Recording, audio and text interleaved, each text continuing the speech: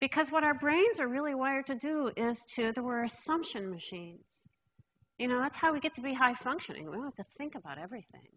You see a few bits of data and then you fill in the rest. I know what that person's like, how it's going to go. I know that if we try that, it's never going to work. And so what we really want to do is suspend that and, I don't know, just play around.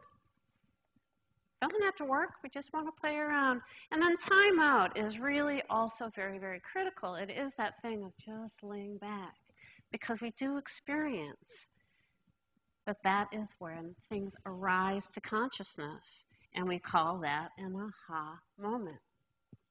So you want to facilitate ahas. You want to provide for those connections to come together, and you go, wow, I never had that thought before.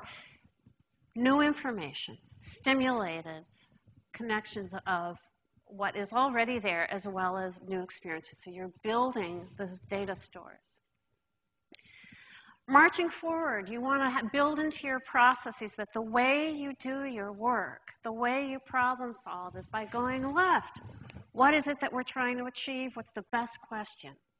What is it that we really need to know that we don't yet know?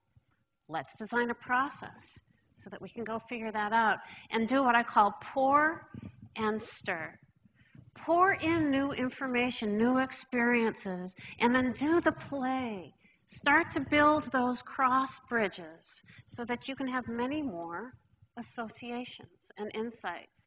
And then you come back into the left brain and you go, okay, so what form is there? What choices do we want to make?